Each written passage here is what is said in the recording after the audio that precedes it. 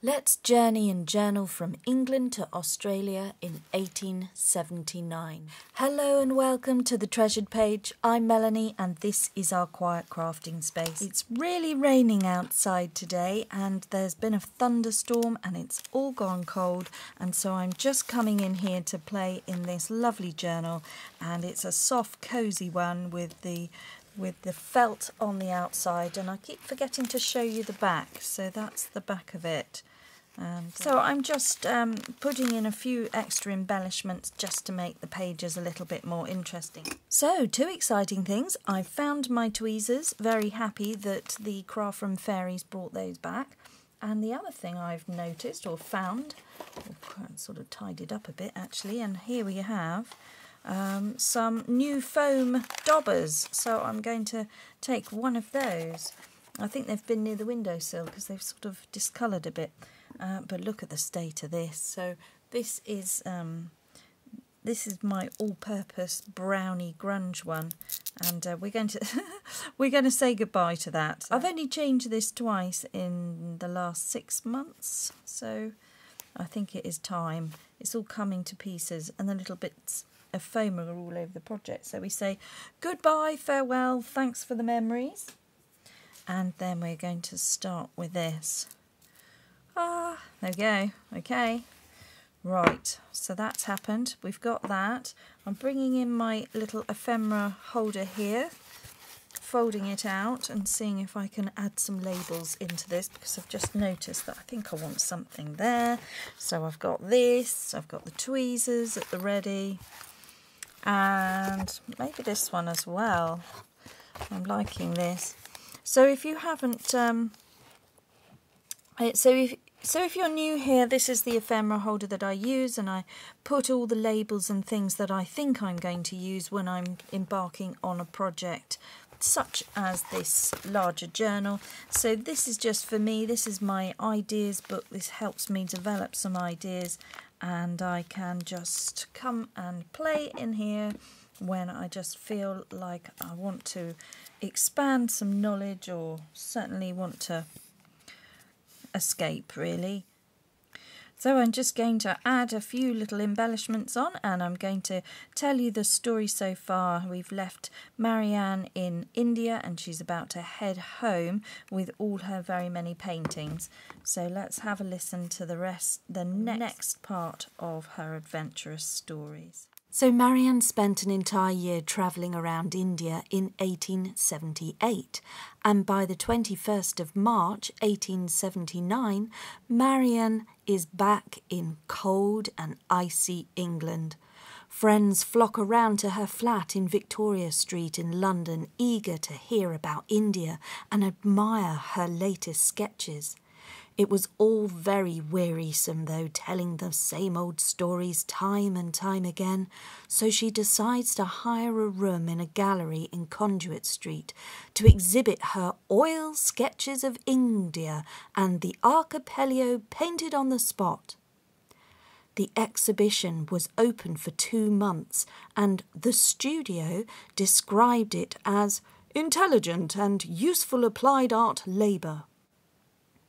And after the exhibition was over, Marianne decides to write a very important letter. Shrewsbury Station is not perhaps a place where many people sit and write letters, but it was there on the 11th of August 1879 that Marianne North took up her pen to write to Sir Joseph Hooker, the director of the Royal Botanical Gardens, Kew. She wanted to inquire whether he would accept her paintings as a gift to Kew Gardens. Marianne North had missed her train, and characteristically she had not wished to be idle for even an hour or two, and she wrote her letter putting forward an idea which she had been brooding over for quite some time. It had, in fact, even been suggested after her exhibition in Conduit Street earlier that year that paintings should find their ultimate home at Kew. In her letter to Sir Joseph, Marianne had not only proposed to build a gallery to house the pictures, which would have a guardian's house and a studio attached, but she wanted visitors to be provided with tea or coffee and biscuits, nothing else, but at a fair price. Marion went to visit her sister and brother-in-law in Davos in Switzerland. But the cold, as she wrote in her journal, did not agree with my old body. And so she went on to Italy. Here she was delighted to see Edward Lear, who uncorked all kinds of nonsense for her benefit. He would stop in the busy streets to deliver such a joke that Marianne thought the Italians must wonder who the old pair of lunatics were, laughing and joking. His laughter doses gave her more good than any doctor's prescription. At his villa in San Remo, he made her eat pellucid periwinkle soup, mulberry jam, and every other kind of luxury only Mr. Lear could think of. One wonders if it was served on a runcible spoon. Returning home again, she was thrilled that her offer of pictures and a gallery at Kew had been accepted by Sir Joseph Hooker. He had agreed to all of her ideas, all except for the tea or coffee and the biscuits. Sir Joseph had suggested that the impossibilities of keeping the great British public in order, especially on a bank holiday when there might be 77,000 people all at once, was too much for them to entertain. Well, news of not being allowed tea and coffee refreshments in her gallery hit Marianne very hard. I mean, how ridiculous. You can't have a cup of tea when looking at a painting. So she did take that on as a total challenge much later in life to see if she could rectify that. But she set that aside because a further excitement came in the form of an invitation from Charles Darwin, who had expressed a wish to meet with the remarkable Miss North. He told her that she should not attempt any representation of the world's flora without seeing the peculiar vegetation of Australia. And she felt that this was a royal command and decided to go to Australia at once. The voyage to Australia took Marianne via Sarawak once more, and she stayed with the White Rajah and the Rani, otherwise known as, in England, as Mr. and Mrs. Brooks. The voyage to Brisbane was full of interest, and as the ship neared the new continent, she was warned by a curious woman-hating Russian baron that the Brisbane hotel she planned to stay in was the most dreadful hole in the universe, beastly food and rooms, and would not do for a lady. Marianne took no notice, but did not have to stay too long, as she received an invitation from the government house due to one of her letters of introduction, and she had a room where the garden opened straight out onto the botanical gardens. However, she did find at that time the city to be unattractive, the gardens dried up, and the hospitality of the old-fashioned order was not a patch on those of the temperate house at Kew. But soon all that was left behind, and she started on her great Antipodean exploration. At every turn she came across new plants which needed their portraits painting, extraordinary forests of eucalyptus or gum trees, wattles and acers, and their yellow balls of flowers, banksias dripping with delicious honey, tree ferns, and many other things she had never even dreamed of. The vegetation of Western Australia was unbelievably rich, like a natural flower garden. Without moving, she could pick 25 different flower species in one glance.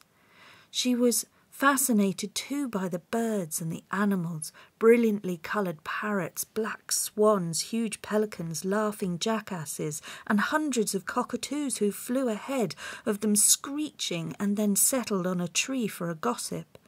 before flying on again. There were koalas, shy platypuses, mice with fringed tails who seemed to glide through the air like bats. And in the Bunya Mountains she had her first sight of a party of kangaroos hopping down a hillside in comical procession. And the Australian people were very friendly, and Marianne particularly approved of the women who were independent, efficient and sensible. She visited all sorts of out-of-the-way places, sometimes travelling into the bush where trees and bushes had to be chopped down to enable their buggy to proceed. And in Sydney she visited the botanical gardens, but lamented on new houses which were springing up like fungi all around the town.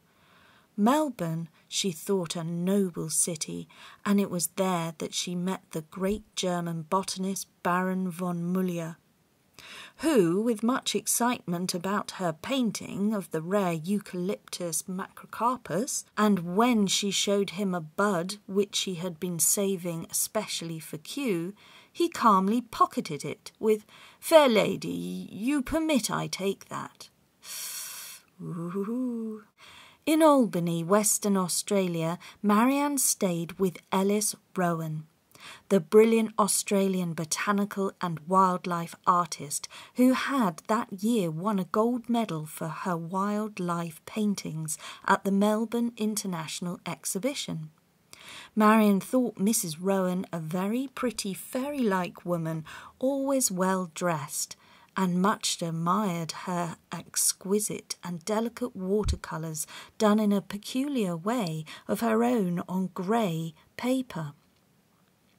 In one letter to Sir Joseph Hooker, Marianne described Mrs. Rowan's pictures as very beautiful and worth your attention. It is believed that Marianne had given Mrs. Rowan tuition in oil painting, for although the Australian artist continued painting her botanical branches in watercolour, it was after this visit that she began to experiment in oils. In Melbourne, much later in 1888, Mrs. Rowan's prize-winning exhibit was a large painting of chrysanthemums done in oils. It is probable, too, that Mrs. Rowan was inspired by the intrepid Englishwoman's account of her astonishing travels, for in 1883 she took the first of her long and arduous journeys to paint the plants and wildlife of other lands. Most of the Australians had extraordinary healthy appetites, noted Marianne.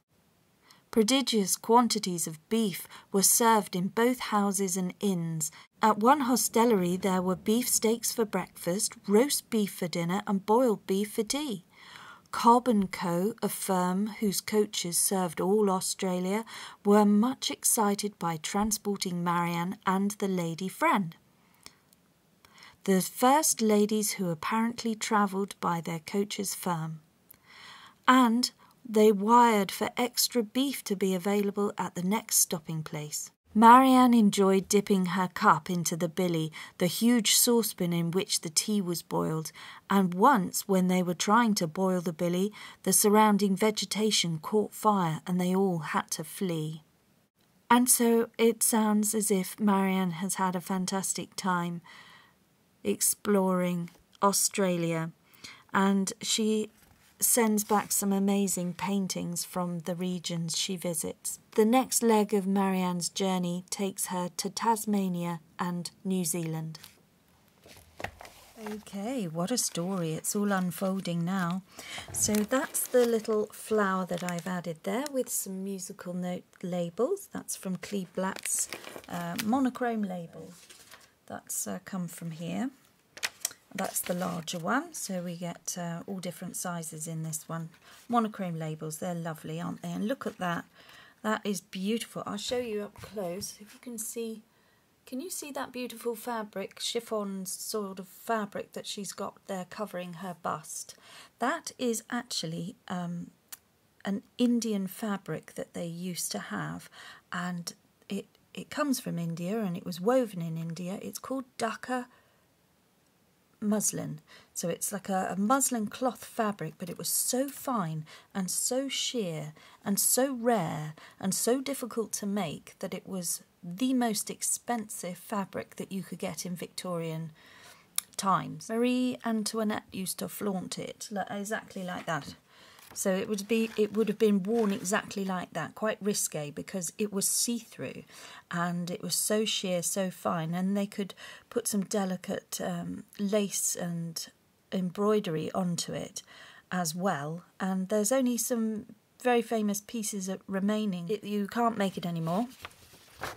So it was, there's quite a history of fabric of that nature, and they used to sell it to the rich and famous, people that would travel and seek it out.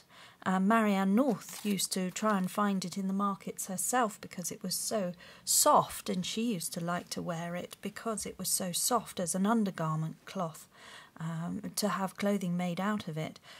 But yes, it was pricey, but she used to travel around India, and they used to be able to find it, and she would get it for a market price. She knew where to go. It's also quite interesting about this cloth to call it woven air, or that was the translation, was woven air, or it was like the skin of the moon. It was that special. It was so soft. It was the softest fabric you could get. It was better than silk. It was unsustainable for the craftspeople to keep going because it was an expensive method. There were cheaper ways of making cloth, and it died out, and then they lost all the knowledge on how to make it, and nobody knows how to make it anymore. And so it's one of those sort of like extinct piece of cloth. You can't get it anymore. So that was just interesting because it comes up in Marianne's story, which I have read elsewhere, that when she was travelling, she was seeking out this particular cloth, and it just so happens to be part of the Monochrome Labels that it's actually showing how it would have been worn. And I think that's really fascinating. So yeah, these labels are lovely because they're highlighting this era, and I appreciate that because it's helping with my stories. So that's good. So here we go. So I've added the label, the flower, another label there, and just tying some of these pages together. A little bit of lace, a little bit of fabric there, another label, and then everything just seems to make a bit more sense. I've got a nice pocket here for watercolour papers or artist papers. Oh, and that's the moth, so that's a fun find. And this is, it's cotton paper, so it is a rag. It's made of cotton rags. It's not rag paper in the sense that it's a 1700s piece of paper. No, it's a modern day cotton paper for the purpose of artist watercolour. It's quite thick, very thick actually. So I've added that there because it's a bit of a special paper, and it's nice to look at and feel in the journal. So we got this to cover. I've added more lace down here, which was there, so that finishes off that little turnover bit. So this is sheet music used there and there, quite like that, little pocket. So little pocket there now, and then I've got to come up with something for that side. And here is a tuck. So I've been slowly working to make this make sense, and then this is going to be another page later on in the story, as is this possibly. We'll do some ephemera for there. This feels like my New Zealand page, I think. Is this New Zealand? No, this isn't. That's Sri Lanka. So that's Sri Lanka. That's India. So we spent a year there, so that's not sure what this is. This is Jamaica. This is this page feels like we want to do something there. This was Java, and then I don't know. And then we had other things. It's all bouncing around. None of it doesn't make any sense at all. Okay, so this page looks like it needs something doing to it. Right, I feel like I'm just going to do a collage here. And what I've got is, well, a little dish of water. Hang on, that's not going to get us anywhere. Let's put in some PVA glue, just a wet school glue. And what I want to do is just paste onto this page, and the glue's quite a lot, but I think I'm going to need it. The glue is going to act as a bonding agent for this paper, which I think is, it's like a construction paper, and it's quite, I probably shouldn't have put it in the journal. It's not a hard wearing one, and I'm getting a tear, so I think I need to put other paper on there, and we'll just do that as a collage. So I've just got a runny, just made it extra runny. I had a little bit of water in there just left from when I rinsed the cup out. So, and we need to maybe go for some book page or something. That might be, I like the idea of text, so I'm going to have a little look what I've got over. Oh my, oh yes, oh look, I'm going to bring this in before this all falls to pieces. So this is a sheet of book page from the 1890s. So this is after Marianne has died, but it is a piece of paper from that decade. So let's add that, because that's what I've got. And quite interestingly, when she sent off her letter to Kew Gardens to ask about whether she could have a gallery, she posted it. After she posted it, she then went directly off to go abroad to go and visit her sister. Freezing cold, didn't like it, so went directly over to Italy to go and meet up with friends over there. And then, you know, who did she meet? Was Edward Lear happens to be there, because he has a villa. He has a place where he lives there. So she's in Italy with Edward Lear. Now, if anybody got the reference about her eating, dining with him and eating from a runcible spoon, the runcible spoon, of course, comes from the poem The Owl and the Pussycat. And who wrote that? Edward Lear. So Edward Lear is famous for The Owl and the Pussycat poem. And so I probably better read that for those that don't know, and then we can hear that and understand. But if you imagine that was written in this time frame, so it was first published in 1871, and that is the time that Marianne set sail for her big voyage. And she was friends with Edward Lear.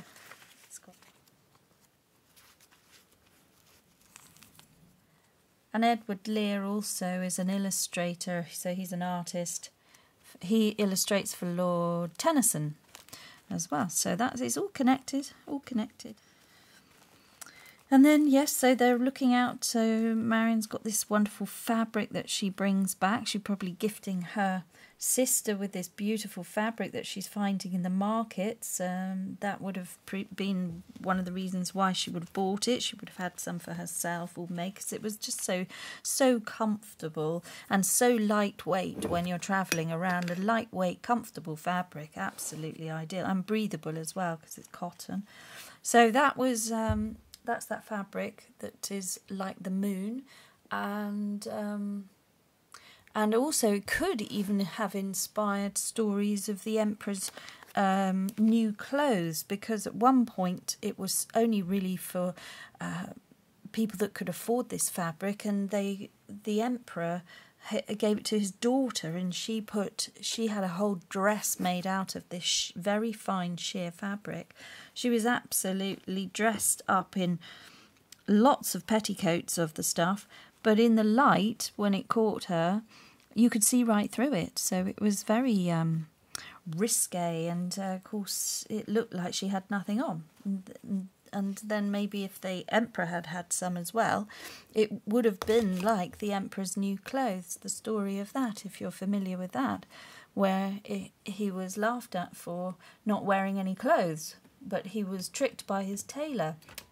But it could have been this Dhaka fabric that they were all raving about. And this piece of paper is of interest because it is about the British Postal Service at the time. It's an act, so it's a new law that's being brought in to make the provision of better postal service for the local authorities. So, imagine writing a letter, a very important one, and then having to go away on holiday because you don't know when you're going to get an answer. It could be 1 week, it could be 3 months. That was how bad the postal system was, and we send something and moan if it doesn't arrive the next day or the day after. But in these times they could have been waiting weeks. And I've got this, and I like the idea of what I've just been talking about with the fabric, so I'm just going to stick that straight down, because this looks like a sheer fabric with some embroidery on, but it's not really, it's paper, but the fact that you can see through it is rather fun. So I'll just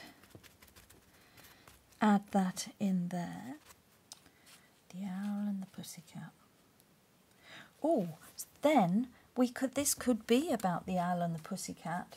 So I've got here what could be a runcible spoon, but I think a runcible spoon was actually had 3 prongs in it. It was a spoon with 3 prongs, so it was the very first spork, which doesn't sound anything like as intriguing as runcible spoon. Oh, you have to roll your R's if you're going to say it properly. Runcible spoon. There we go. And owl and pussycat. Kleeback Creations. We've got it. And a runcible spoon. I'm going to have all 3, and they're going on here. The owl and the pussycat went to sea in a beautiful pea-green boat. They took some honey and plenty of money wrapped up in a £5 note. The owl looked up to the stars above and sang to a small guitar. Oh, lovely pussy, oh, pussy, my love, what a beautiful pussy you are, you are, you are. What a beautiful pussy you are. Pussy said to the owl, you elegant fowl, how charmingly sweet you sing. Oh, let us be married, too long we have tarried, but what shall we do for a ring? They sailed away for a year and a day to the land where the bong tree grows, and there in a wood a piggy-wig stood with a ring at the end of his nose, his nose, his nose, with a ring at the end of his nose. Dear pig, are you willing to sell for 1 shilling your ring? Said the piggy, I will. So they took it away and were married next day by the turkey who lives on the hill. They dined on mince and slices of quince, which they ate with a runcible spoon. And hand in hand on the edge of the sand they danced by the light of the moon, the moon, the moon. They danced by the light of the moon. And how much fun is that? And wouldn't you just want to have some fun in Italy and hang out with somebody who wrote The Owl and the Pussycat? Unbelievable. What a fantastic piece of information and discovery there we've made today. So I had no idea, and so that's really, really good fun. I love that. I love that page, and I'm very happy, and I will just carry on. I'll find a little label and a bit of fruit or something in my stash, and I'll do a picture for you at the end. So there we go, everybody. I hope that was a little bit of fun today, and that you really enjoyed listening to the stories, and I will be back very soon with my next video.